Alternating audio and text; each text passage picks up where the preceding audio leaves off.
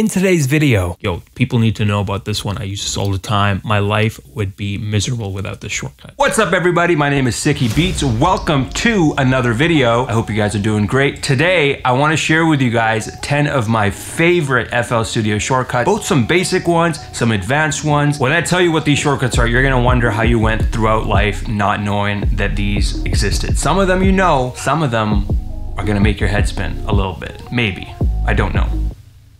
Let's get into the video. Let's get into the video. Oh, by the way, that wallpaper. Look at this wallpaper, dude. You know, and it's so clean. This is called Wallpaper Engine. It's on the Steam store and makes your desktop look pretty cool. Anyways, let's talk about these shortcuts. These are gonna be a little quick fire, so here we go. Basic shortcut number 1, renaming your patterns. To rename pattern clips, you hit F2, a menu will pop up, type in the name of your pattern. Cool, that's our pattern name. Next, we're gonna rename some channel rack stuff. So we're gonna drag in an 808 from Astro 808. Oh my God. Let's say you got an 808 that you want to rename because Sikky's gone haywire with the organization again. We're gonna shift click on the channel rack. Menu comes up, type in the name, 808. There you go. Now no one needs to know that you've been using some saucy 808s. To rename the mixer track, you go over to your mixer track, hit F2, call it 808. There you go. Dunzos. This one's pretty straightforward. If you are trying to play just what's on your channel rack versus what you play in your pattern clips, you might go over here and change this from pattern to song. You can do this by hitting the key L on your keyboards. But now I want to show you the whole pattern, the arrangement of that pattern. Hit L.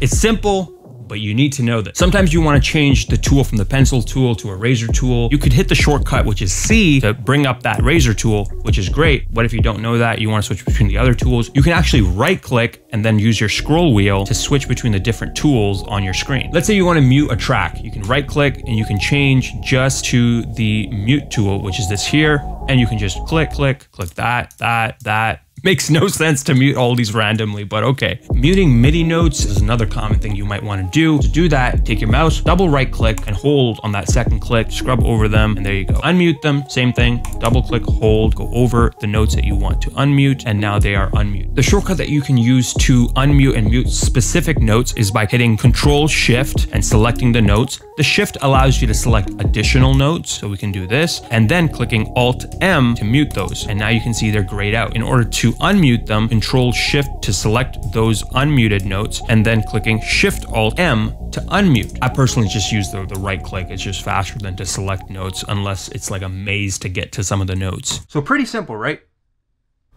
I was supposed to go to the gym. Control Gym. Nice.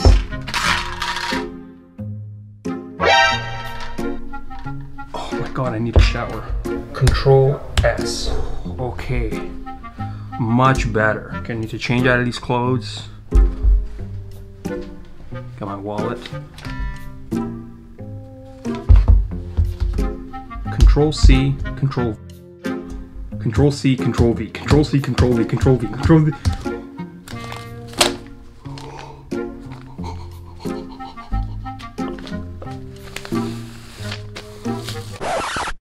Now, if life was really that simple, we would all be billionaires right now. Am I right? But I think I have something that's going to make your life a little more perfect with one less click. The homie Lario and Inside Audio sponsored this video and sent over their brand new FL Studio mouse pad, which contains a bunch of shortcuts for FL Studio. Don't worry if you use a different DAW. They've got one for Ableton, Logic Pro X, Pro Tools, and with the offer that they're currently running, which is buy one, get one free, you can get one for the DAW that you like to use, and the second mouse pad can be the musical scales option. One thing that music production school taught me is that the faster you are at the software that you use, the faster you can get your ideas down. Not to mention, it is cool as fuck to be a ninja with the DAW that you use. If you're interested in becoming a ninja or a wizard with the DAW that you're using, check out the link in the description so that you can step your game up. Now let me show you some more of these shortcuts. The next one I use a lot. Zooming into your session is a pretty common thing you'll do when you're making beats. So how you do this horizontally is by hitting Control, scroll wheel up to zoom in, scroll wheel down to zoom out. In order to zoom vertically, you hit Alt, scroll wheel up, scroll wheel down. Makes sense? And if you want to move around your clips, or if you want to move around your arrangement, hit Shift and right click and drag however you want to zoom and move around your session. Good things. So I got a beat here. Let me play it for you before I show you the tip.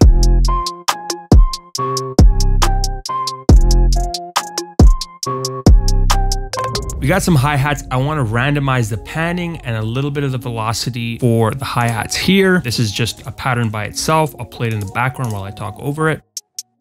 We hit Alt-R. Alt-R randomizes any one of these parameters, from the panning, the velocity, the release time, the filter's resonance, the pitch of it. Watch this. Pan it. All over my head. What I like to do is randomize the panning on a more complicated hi-hat pattern and turn up the pitch just a tiny bit and randomize the velocity ever so slightly, but I want to hit do not reset before process. My pattern already has some velocity stuff happening. I just want to add a little bit of random. Then we hit accept, and here's what we got.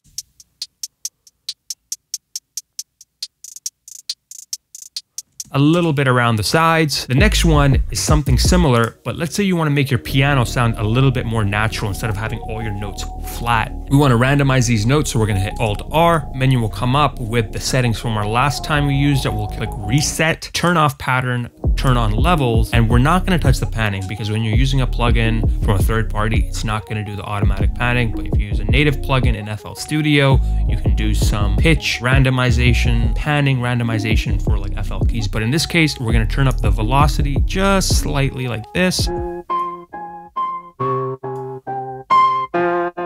Too much.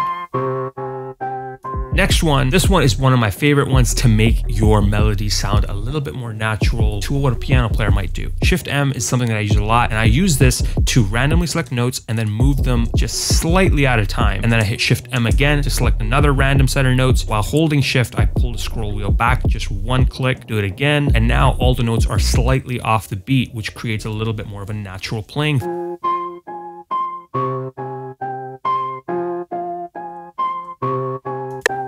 And we can make it extreme by clicking Shift M, scroll 2, Shift M, scroll 2.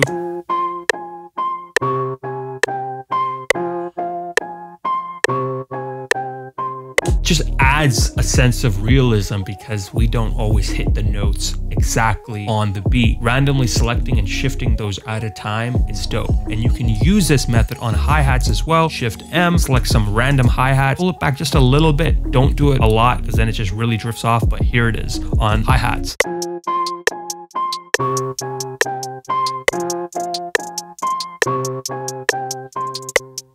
Fire. Next one is to move MIDI or audio within a clip. This is what that kind of looks like. You hit S on your keyboard and now you can slide the MIDI within your pattern. Very cool if you want to scrub through and kind of find the best takes. Really good when you're using audio like this one here. So what we're going to do is click C, make a chop right there, S, now move the clip right into time.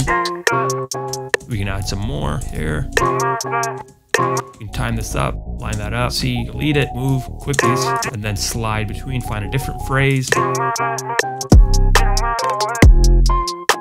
It's a little trick that I use all the time to quickly move between all this stuff, and moving quickly is important. The next one is what I use when I want to take an audio file or a MIDI pattern and turn it into an audio file. Let's say I'm happy with the performance of this. I'm going to select my regions by control selecting and then clicking Control Alt C, and then menu will come up, click Start. Your audio is now turned into a full consolidated file. You want to turn this MIDI pattern with all the effects on it and turn it into audio to save your CPU. Control Alt C, hit enter. Now your whole pattern is now turned into an audio file. Let's say you have two MIDI clips where you've done two different performances, but you want to get one good performance, essentially comping. What you can do is you can take the best parts that you like. Maybe you like these parts at random and you think, I like this part here, and I like this part here, and I like this part here. And then you say, okay, I don't want to be moving random regions around. Select your clip, Control G, turns it into a grouped MIDI pattern. Don't worry, your initial pattern is still there all by itself, but now you have a merged pattern with all your notes. That's pretty cool. Randomness, cool, good things. I think these are some really cool shortcuts. Now, I really want to hear from you guys some cool shortcuts that I might have missed that you think, yo, people need to know about this one. I use this all the time. My life would be miserable without this shortcut. Maybe. I mean, Before you leave the video, let me know what your guys' favorite FL Studio shortcut is that you think more people need to know about, and I'm gonna pick a random person to win a free copy of Pandora Experience. Thank you so much for watching. If you enjoyed this video, smash that thumbs up. If you like more videos like this, subscribe, and I will see you guys in that next video. Peace. Reason we